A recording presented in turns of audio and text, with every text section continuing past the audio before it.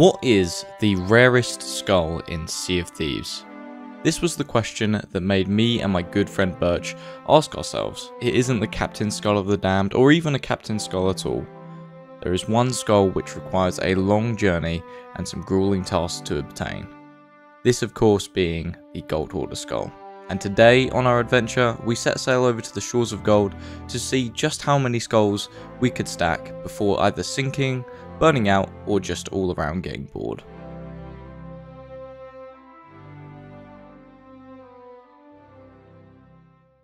We didn't have to take a side tour to Morris Peak to start the tale, nor did we have to complete the 4 shrines at the start of the mission. This was because both myself and Birch already have the final chapter of the tale saved on our pirates. This means that we can effortlessly cycle the tale without completing it, as well as skipping most of the tedious steps that come along. So we stocked up our boat and set sail over to the shores of gold. With the Gold Hoarder coin already in hand and just one easy parkour jump later, we had already opened the vault doors to the underground section of the tale. Oh yeah, that would be funny. What? Black screen on the ladder? With the coin.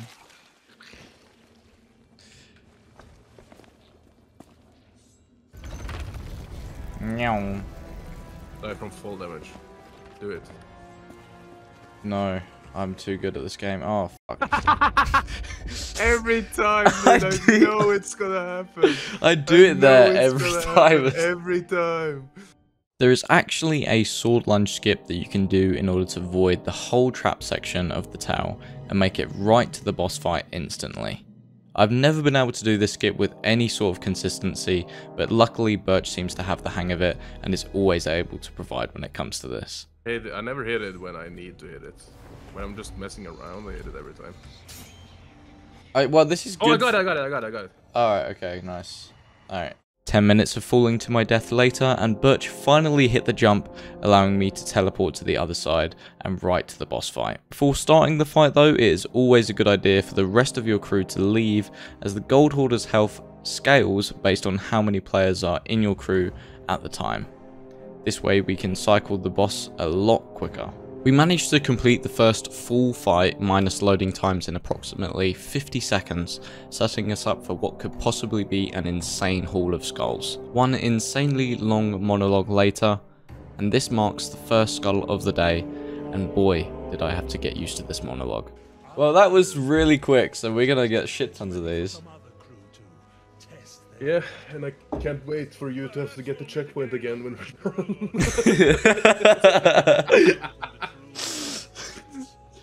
No, I think, but if I get back to the boat, I can cancel it, and it keeps it. No, it doesn't.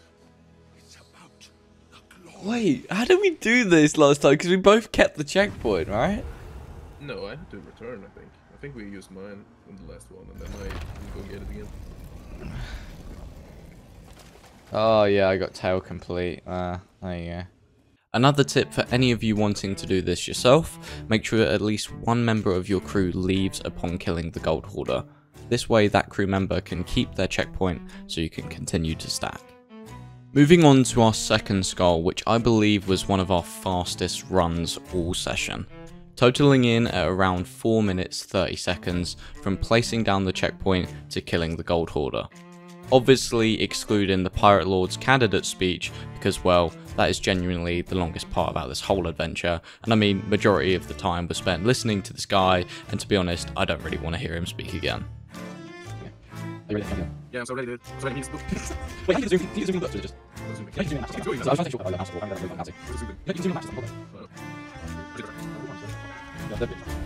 Oh, that's right.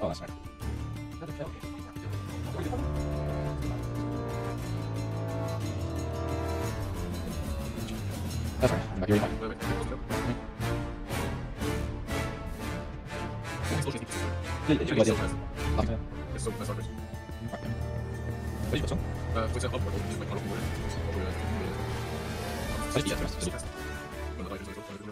so nice. What is this one? It's an upward.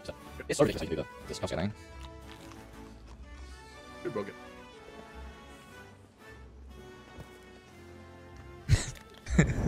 It just like instantly leaves. Skull drops left.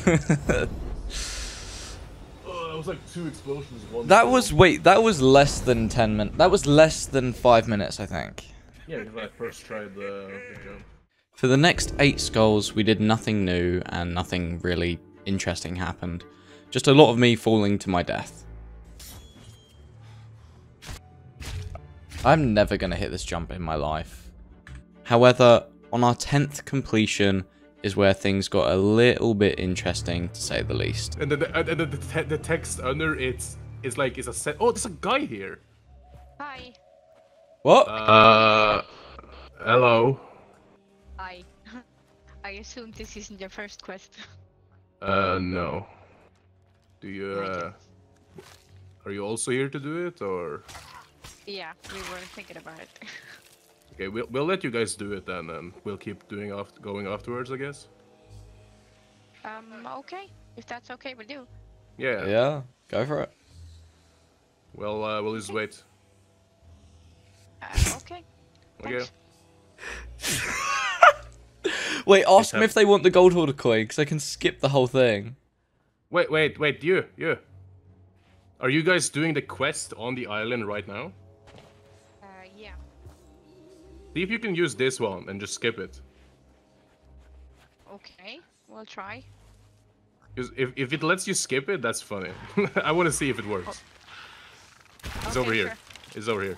This was genuinely one of the most weirdly peaceful interactions on the Shores of Gold I've had in this game, period.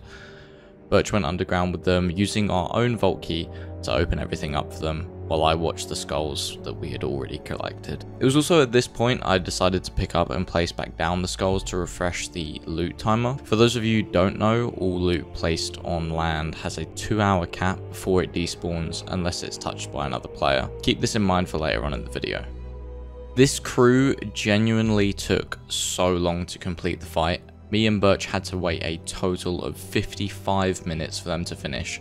Only 10 minutes of that was spent in the puzzle section. The rest was all fighting the gold hoarder, which I really struggled to get my head around, even still to this day.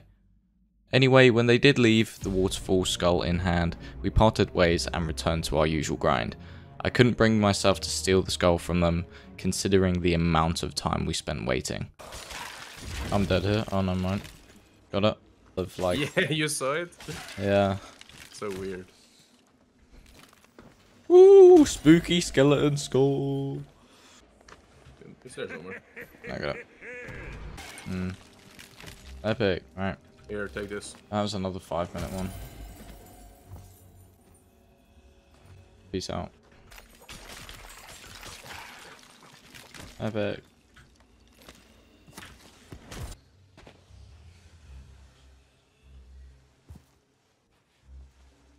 After killing the gold hoarder a total of 25 times, on our 25th time, 4.5 hours into our play session, this happened.